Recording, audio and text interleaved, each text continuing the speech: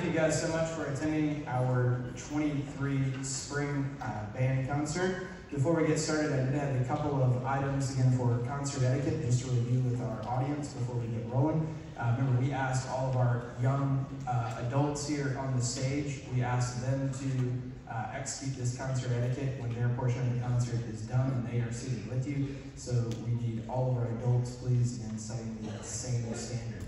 If you, again, have to enter or leave, again, remember the concert hall after the program has begun, please only do so, again, during applause or when the performers are changing sets.